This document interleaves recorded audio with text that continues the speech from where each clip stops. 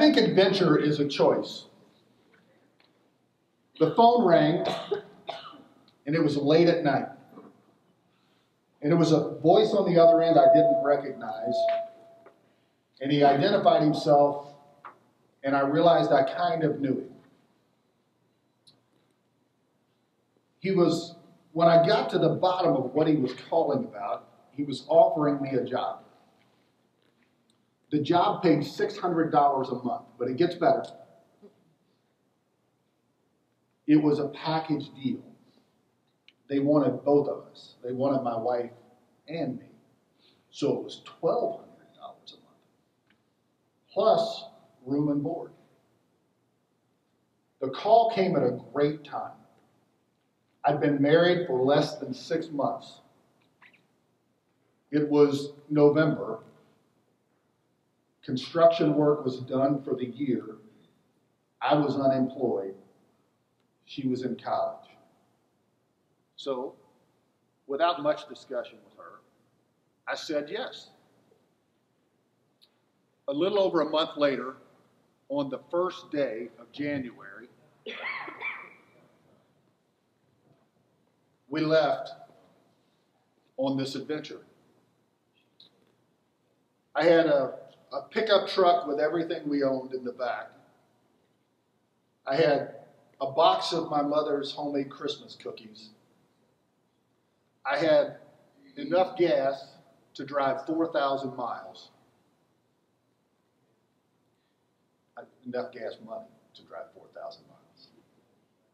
And I had a passenger who could not stop crying. 7 days later, 4,000 miles later, mid-afternoon, about 100 miles south of the Arctic Circle, in January, we arrived. It was already dark, and it was 3 o'clock in the afternoon.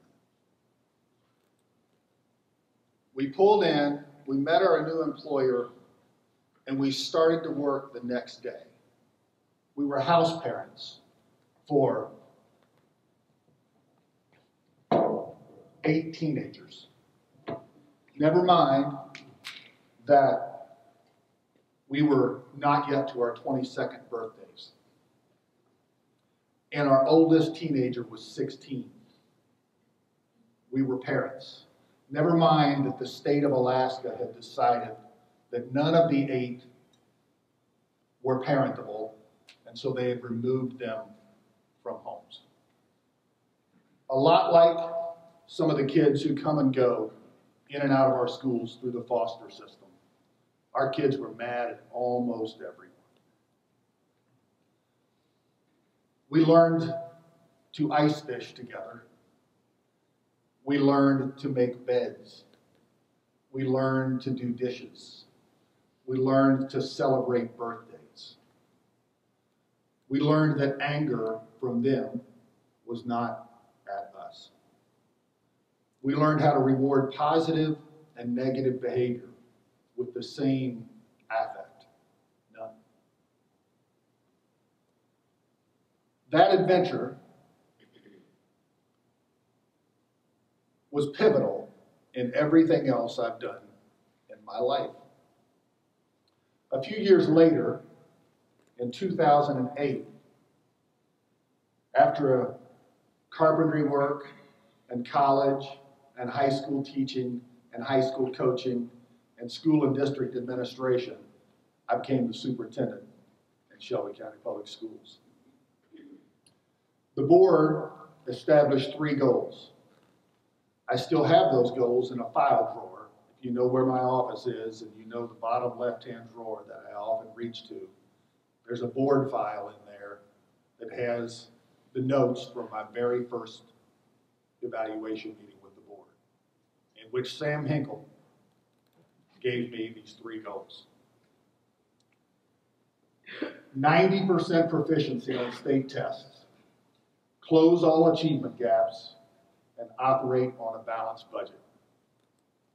Some of you were here at that time, and you know that we were at the 29th percentile in state testing at that time. What we started doing that first year was visiting classrooms a ton. We were in classrooms a lot. Carrie Fannin was in the lead. We had a lot of other people involved in that. Ms. Wisman was a part of that team. We were in classrooms a lot with principals. And what we concluded after several months was that we had some quality issues. Rigor was not where we wanted it to be. We talked about rigor, relevance, and relationships, if you remember those terms. We decided we were teaching to the middle an awful lot. And we were saying things like one size doesn't fit all. We weren't using words like personalized learning, but we were talking about things like differentiation. We decided that we needed some help. And we knew that our neighbors next door in Oldham County were doing some work with the Public Education and Business Coalition. And we decided it was time for us to learn more about that work. So our first group went to Denver. Lori was a part of that group. Jennifer here? Jennifer's not here. Jennifer was a part of that group. We began to see what this was all about. And the thinking strategies became a big part of our push. So, because you all know my corny sense of humor, we worked on our core for 5 years. At the end of that 5-year period, here's where we were. We were at the 79th percentile amongst Kentucky schools. And those of you who were a part of that, remember what a big deal that was. We had banners at every school in the district. We told everybody about our number. We were not at 90% proficiency on state scores, but we were well above where we had been. The second one, in yellow, was the problem. We had bigger gaps than when we started. This is state data, and our data mirrored this. If you can't read the letters, or the words, black students, white students, black students, white students, black students, white students, black students, white students, through a 4-year period tracking a group of kids. Every gap we had was like that. So when I came to Shelby County, my journey had started back in 2000, where I met Artavia Ackland at a Kentucky Reading Project session where we learned about strategies that work, which was the seminal book around thinking strategies. And that was my first connection with Shelby County. And in 2013, I came to Shelby County to really, with the focus and intentionality around building lab classrooms so that we could spread the understanding around workshop and thinking strategies. And as I think about that today, I think about how the thinking strategies really has moved our students to have agency and understand not only content, but understand themselves as learners. And I think about our deepening understanding around workshop and how it's not just that time structure, but it's a ritual and routine around a learning community, and how formative assessment throughout empowers students to learn. As I think about the PEBC continuum, and as I even look at the Danielson framework in the exemplary column, I see what lab hosts achieve when they work on intentionality around workshop and thinking strategies. One of the other things that happened around that time is that we dedicated a role group to working on that work with teachers. And we not only developed internal capacity through instructional coaching matched with lab hosts, but we also reached outward to PEBC and OVEC to really build a symbiotic relationship where we were working outward and building capacity inward. And we followed that a lot. We followed that pattern a lot throughout this story. So this thinking continued, and we spread and brought people in to our district, and not only helped our own grow, but we helped people throughout the region grow as they used our classrooms, and then eventually Franklin County classrooms also, as model classrooms to really deeply understand thinking strategies and workshop. As we headed into developing the mission statement. 2013 was a big year of rethinking who we were as a district. The mission that came out of that work came out of this thinking through a triangle. There was a book that we used in the district some. We didn't book study it. Some of you may have seen it or remember it, by Henderson and Gornick, about curricular wisdom. And it showed this idea that put wisdom at the center of your triangle, and then the big three pieces. These aren't the words that came out of the book, but these are the words that came out of us. We wanted mastery of standards. We wanted that at the very top. That still mattered a lot to us. But we wanted these other two pieces. One of the things that we would do during that time period was tell stories about our kids. Kids who had great scores, but weren't great examples. Kids who had great scores who were selfish. Kids who had great scores and were dishonest. Those sort of stories would come to our minds. And we talked about our imperative, our moral responsibility to teach for curricular wisdom at the center and not just mastery of standards. We entered this strategic planning cycle through 2014. We talked about these three questions. Where are we now? Where do we want to be? How do we get there? We talked about current state and desired state. So strategic planning became something that mattered a lot to us during that time period. We started talking then, in 2014, about this idea of personalized learning. What does this mean? And these areas around personalized learning were the pieces we were talking about at that time. We were trying to figure out what we wanted to put in this personalized learning idea.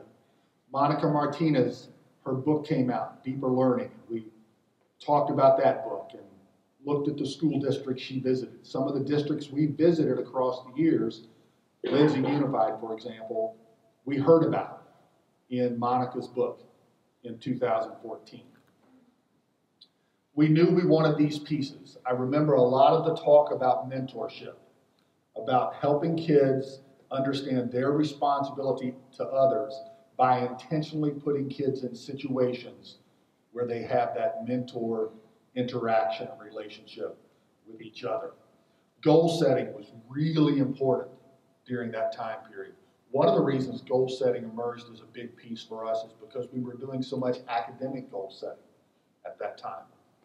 We were constantly having kids goal set with math. That's the first real goal setting thing we did district-wide, was with math. Self-direction was important.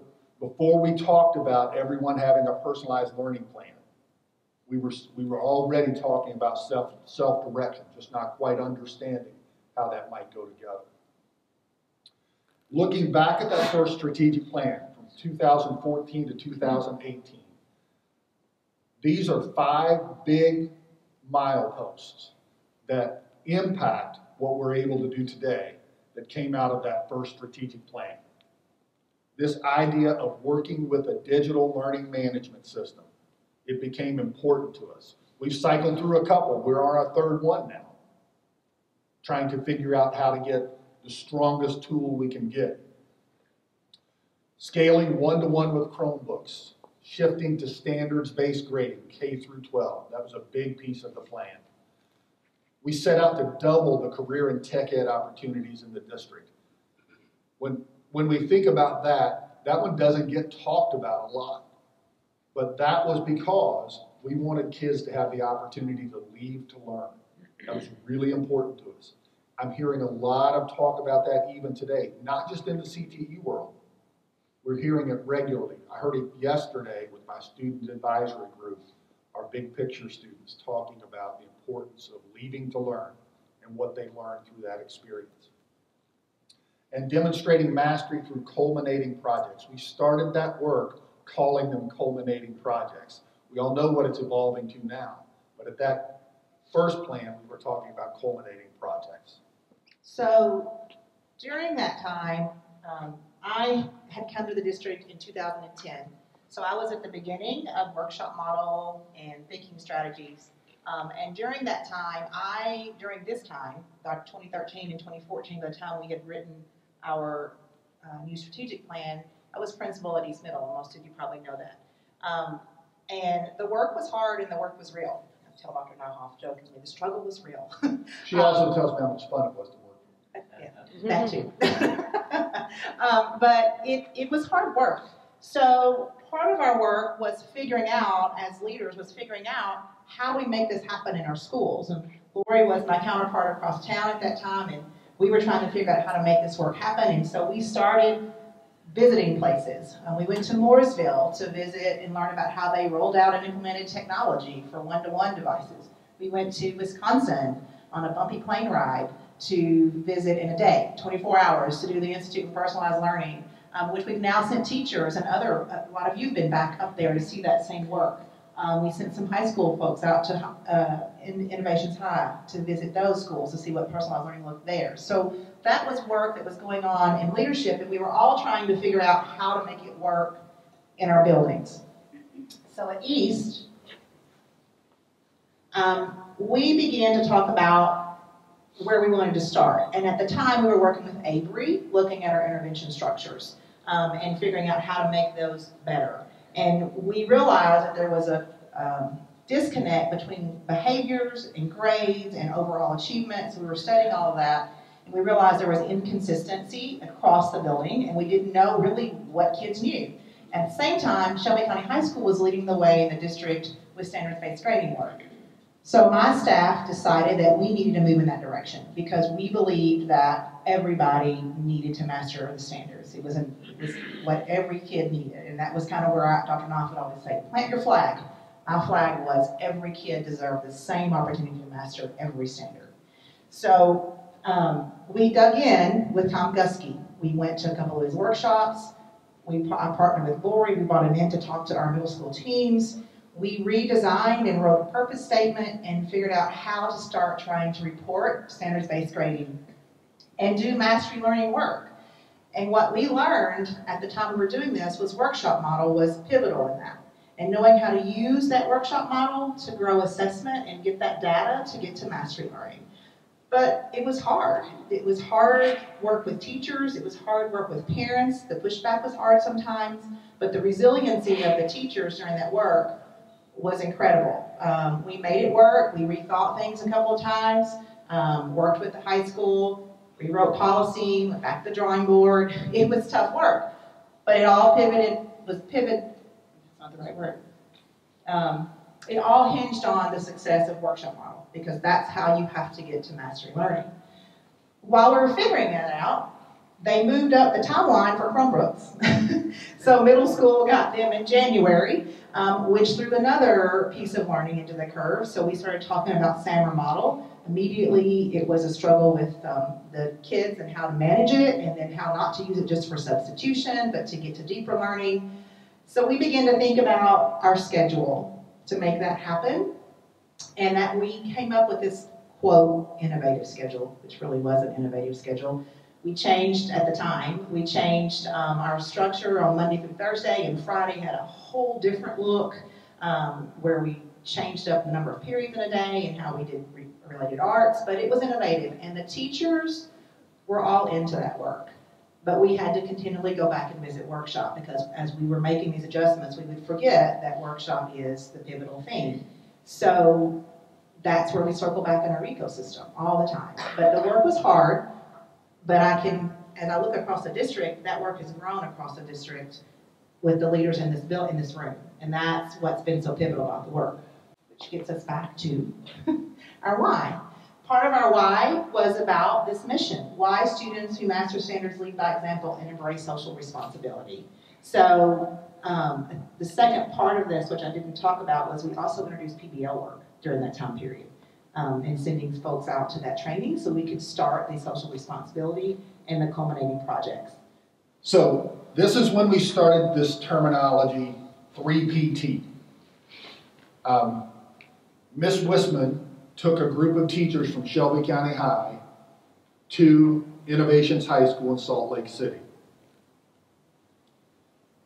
So I get a phone call, mid-afternoon for me, it's early evening for her. She's in Salt Lake City. She has spent the day at the school with her teacher group.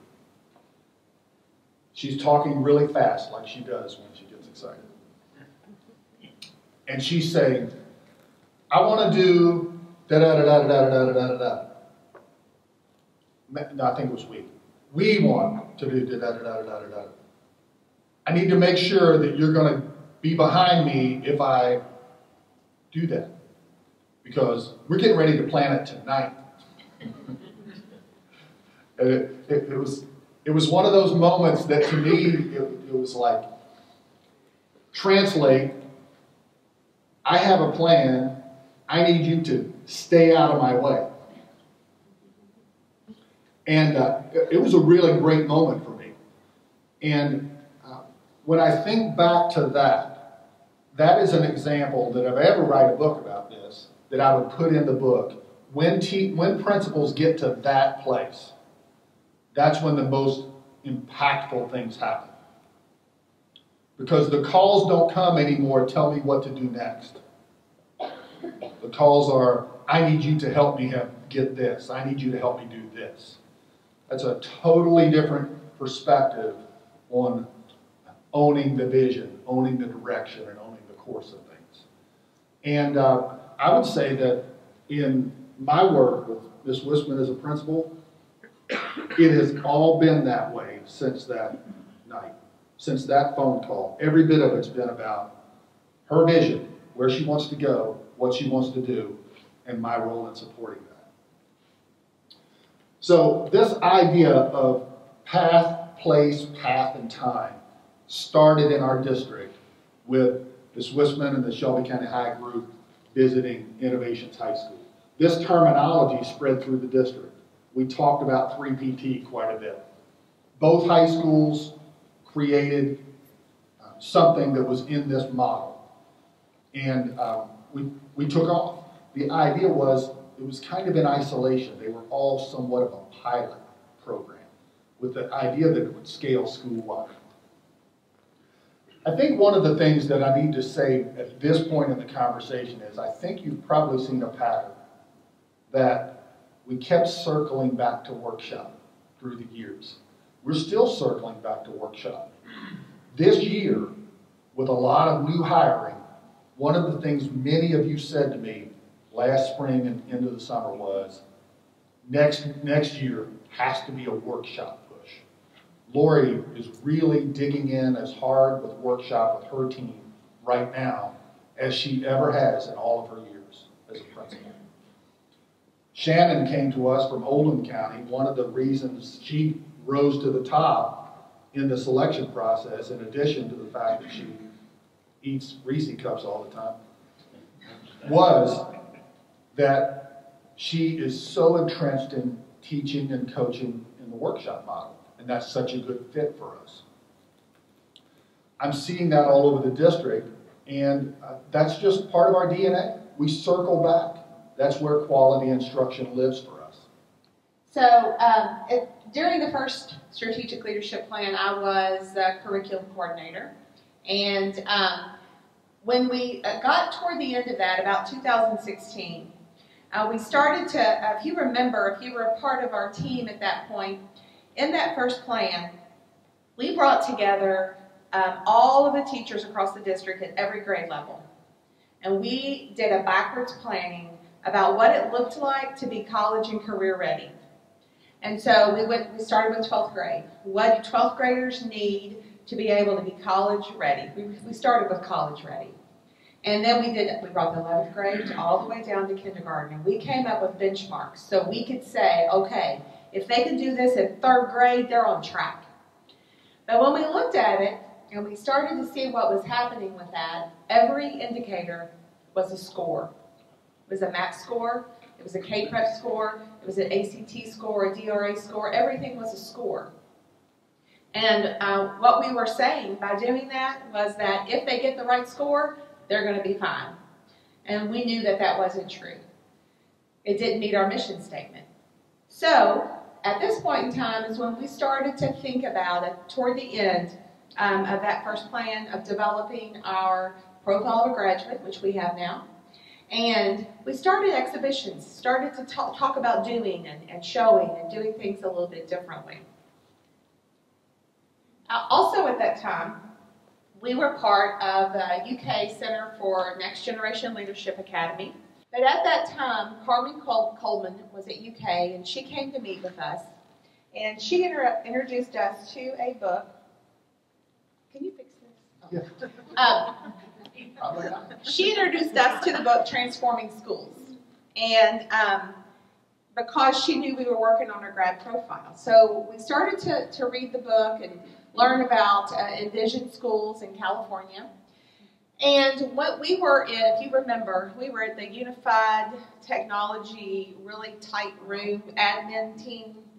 And at the break, Laura and I were talking, and I said, you know what? We need to talk to these people. Let's try to find them.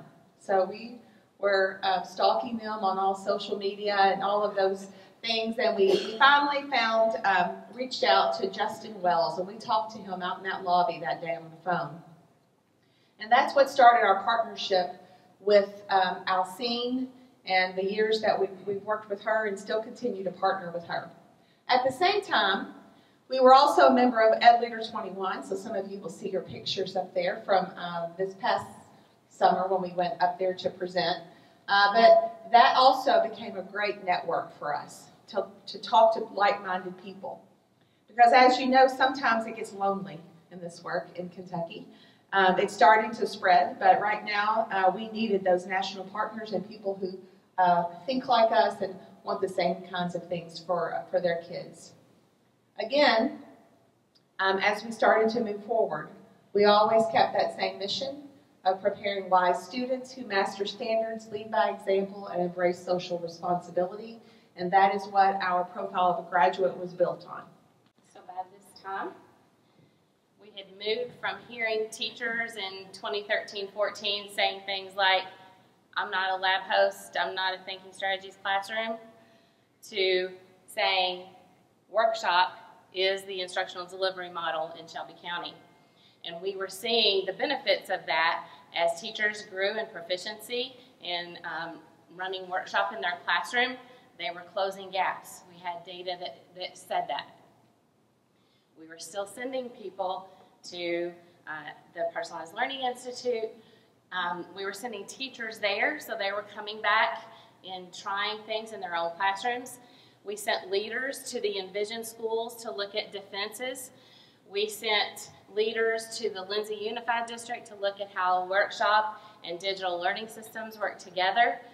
And we were continuing to have all of these partnerships with others while we ran pilots or had small groups of people working on different things within. The challenge for teachers was, okay, I'm holding this big thing called workshop. I'm trying to figure that out.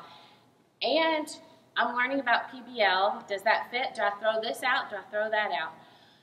How does blended learning work with workshop? So teachers had to be really resilient to figure out how to integrate and really understand how all of these things synthesize together.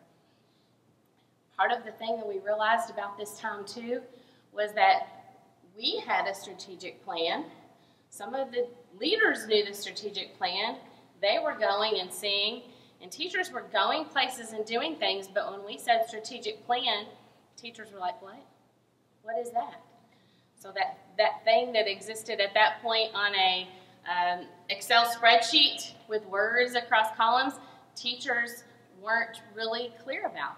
So we knew that going forward, one thing we needed to do, because we knew we were getting ready to push into even harder, more challenging work, we needed to be really transparent with all of our stakeholders about the plan, and we needed to really ramp up communication.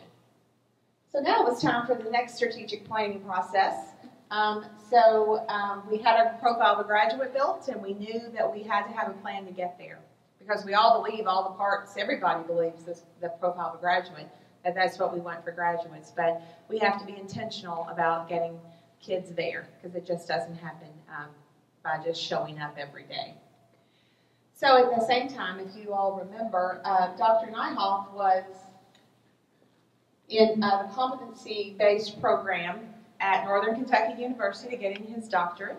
And so he was starting to learn about competency-based education, and the rest of us were like, what are you talking about? If you remember. And so he kind of got some of the district administrators going and reading and thinking. And then if you remember the day, I'll never forget this day, we had Lead and Learn at central office.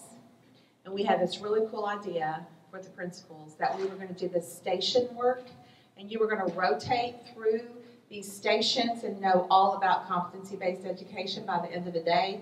Some of you were out on the front steps, and some of you were all around, and by the end of the day, you were at, like, Susan, what in the world are we doing?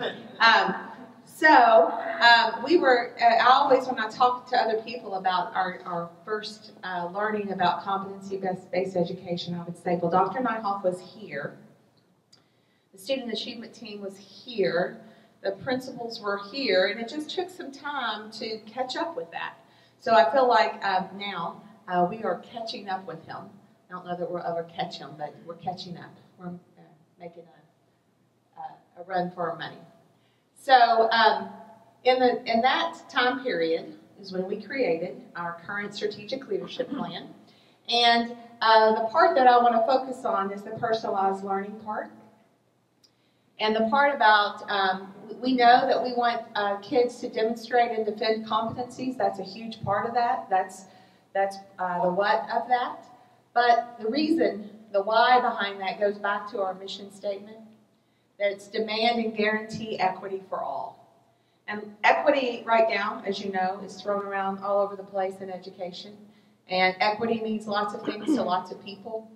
But what we believe in Shelby County is that all kids deserve equitable opportunities.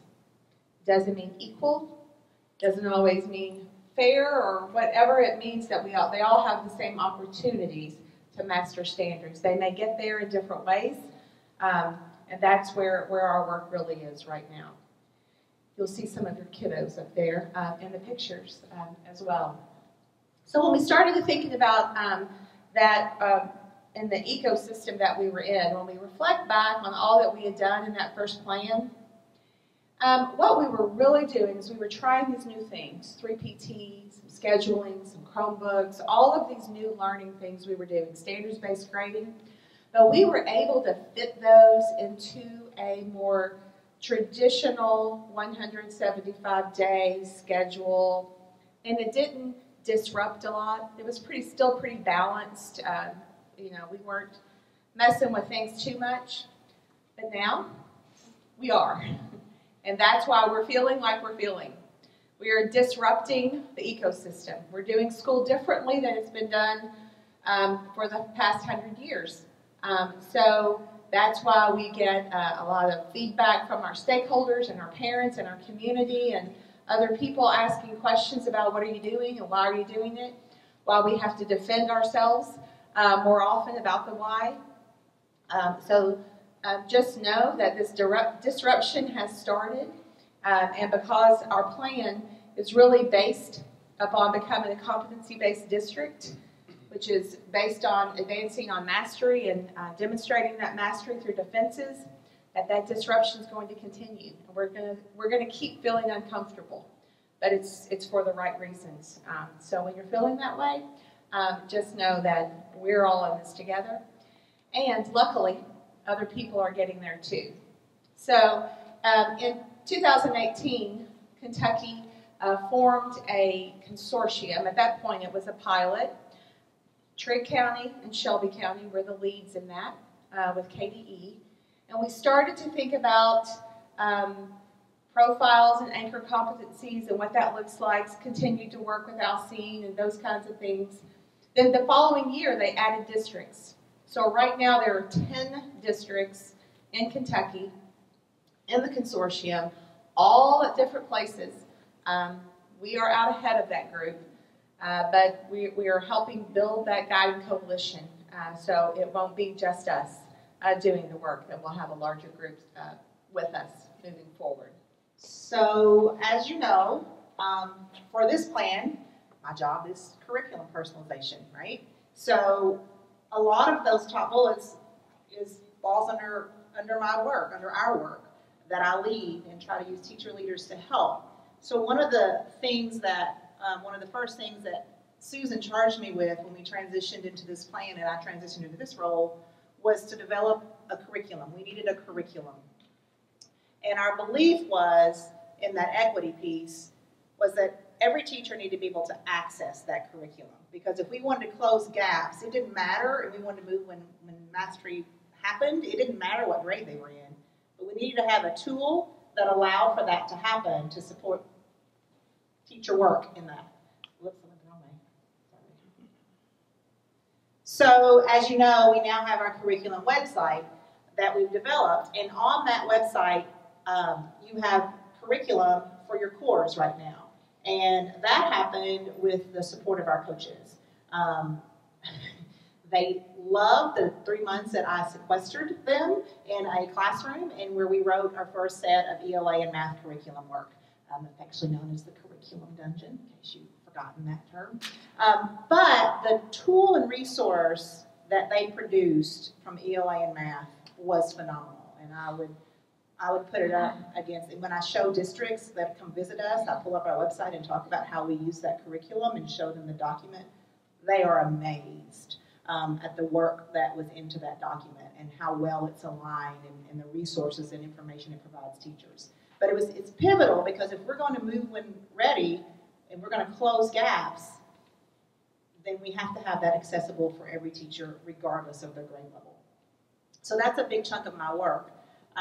The other part of my work then is how do we assess that? So what we also realized as we moved into this work was that we needed a way to calibrate and understand what mastery of standards really looked like. So we also dug into mastery scales and developed mastery scales, which have been very beneficial, and we're still calibrating around. But that work is beginning to become visible in a conversation that we've had with CCE and some of the calibration work we've done with them. But we also needed a way to talk about our profile. So that became a big part of my work. If we're going to move to defense and want kids to understand the profile and teachers to understand how to teach the profile, there has to be intentional planning and tools. So we've developed our first set of single point rubrics, as you know, that are on the website as well, that help assess that work. And those were all developed with Teacher Voice in partnerships with Vision Learning Partners and Alcine. I pulled a group of teachers together and asked them to start, like, what is it looks like at your grade level for each of these indicators. They came to several meetings after school with me and gave me input. We created our first set of tools. Alcine gave me a little feedback on those tools. And then the next set, the next 3 were better. And then over the summer, I pulled together and invited teachers, and they revised those tools into what you have today. So teachers also have been involved with this from the get-go in terms of the profile, and then they give feedback on the mastery scales every day. Those 2 tools are important work in Empower. Those are how we figure out what the learning progressions are and how we give kids feedback. And Empower is a tool that's caused a little bit of disruption. And we're still learning that tool. But it is a true mastery learning standards-based grading tool that these assessment tools are critical for.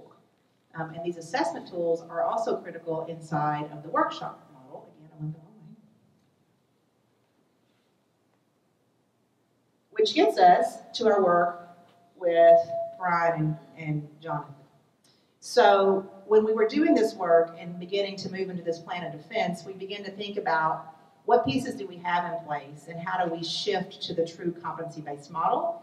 I don't remember where or who found this book, but I remember reading it. And then the same kind of conversation happened. Why don't we just reach out and see if they'll come help us? So again, Susan or Laura, one of them, sent an email to one or both of them and we're like, hey, we're doing this work. And now we have this fabulous partnership that is helping us understand how to use those assessment tools to design assessments, change our PLC structures, and begin to move forward into our competency education vision. So we not only were reaching out to people who have gone on the journey before, but we were also going to convenings and institutes like the INEC Hall, which is now the Aurora Institute. This is a picture of a bunch of us who got to go to Nashville, and we saw a lot of our partners there. Alcine was there, Brian and John were there, Justin was there. So all of the people in our work, we were with our people.